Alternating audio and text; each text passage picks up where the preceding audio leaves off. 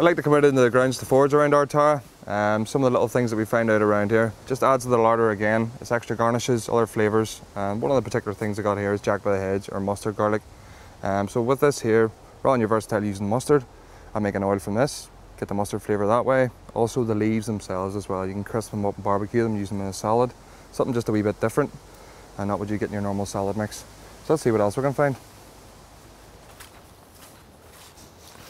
So just a couple of steps across again, you find more bits kicking around. So we've got docking leaves here. They're usually the cure to a nettle, but the way I like to put nettles and dockings together is dry out the leaves, mix them with wild garlic, and then make a wee, it's an old recipe called dock pudding. So with pearl barley and leeks and carrots. So it's a really nice recipe, it's something to be able to use. And right beside that then too, again, you've got the bitter cress. So it's like a very spicy watercress. Use it in salads, very good with eggs, and also make oils from it as well, and then use it to dress the salads rather than just eating it as a leaf. Quite a strong leaf, but again with wee flowers, very pretty, nice to garnish, but also very versatile.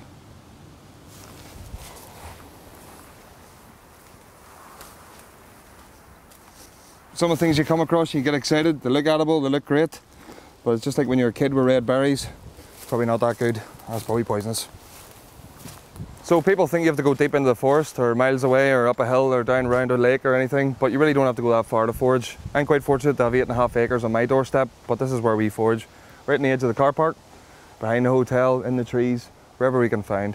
Even when you're driving down the road in a car, your head's going like a dog, you're always looking to watch to see what's happening out there, if there's anything you can stop and pick up.